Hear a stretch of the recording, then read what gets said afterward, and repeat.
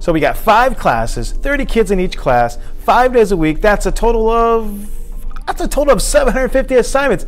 How are we supposed to keep track of all these assignments? Sometimes it's so much I just want to throw my hands up in the air. In this video, I'm going to break down my organizational system on how I keep track of all of these assignments and how by doing that, it helps me avoid all of that stress. But first, let's play that intro.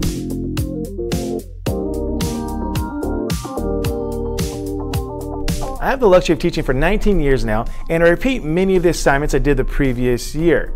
So my first advice for brand new teachers is this: create some sort of filing system, some sort of organizational system where you keep track of your worksheets, keep track of your lessons, and put them in that filing cabinet.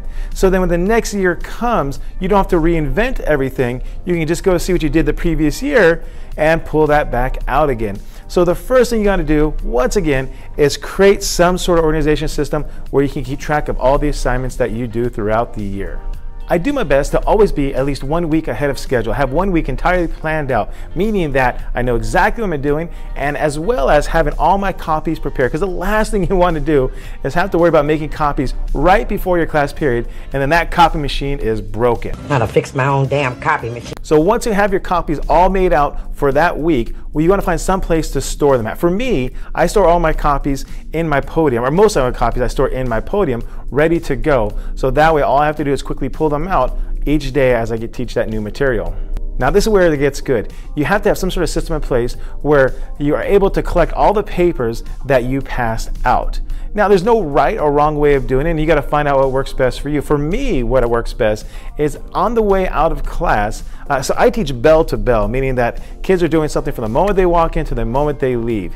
And so kids will actually turn assignments in to me as they are leaving the class. They'll put them in the bin as they're leaving. And so all I quickly have to do is, once the students leave, is I collect that work, I put it in their folder, whatever period they are, I put it in their folder, and then I put that folder behind my desk. By collecting the work at the very end of the class, this avoids all that transition period of where I'm trying to collect work. And of course, that any kind of transition period, you always have the possibility of things kind of going sour. So this avoids all of that. Now comes the moment we all been waiting for: grading papers. Right, kids, I finished grading your papers.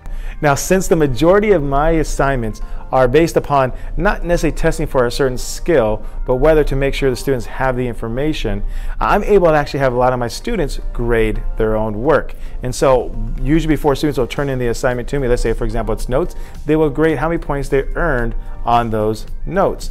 And then once again I collect them, they're behind my desk, and then when other assignments come up and some students are ahead of everybody else, I might ask them if they would like to do some grading for me, and then all students would recount the points that the original student did, and that's kind of a way of checks and balances. So for the most part, I would say 70% of my assignments I do not grade personally. Students grade them themselves, and then I'll have a student recount those points just to make sure that it is accurate. And once the students verify the points for the assignment, I then put it into the computer, and then we're on to our next step of passing the papers back to the students. Once again, I use my students' help for this. So the students that have completed the assignments or ahead of the assignments in the other ones, I'll basically ask them, would you like to pass back some papers? And of course, almost everybody says yes, they would like to do that. And so while other students are working their assignments, the ones that are already done, they will pass back papers. And then my job, of course, is just to facilitate and monitor the classroom. The last piece of the puzzle is having something to put in place that you're able to collect work from students that don't turn it in with everybody else. So for example, let's say a student was absent, and so the next day they turn the work in. Of course, it won't be collected like the other ones would. And so what I do is I have a certain spot that they turn that into. I call it my in bin. So let's say a student was absent, or maybe they did extra credit. What they'll do, they don't bring it to me directly or even let me know they're turned in. All I do is put it in the in bin.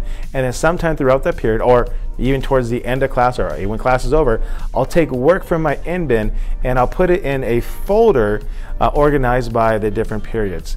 And then later on that day, or if there's time in class or later that day, I'll go through those folders and I'll quickly update the grades or quickly update whatever I need to update regarding that. And so that is a way I'm able to collect work that is beyond the scope of the other assignments being turned in.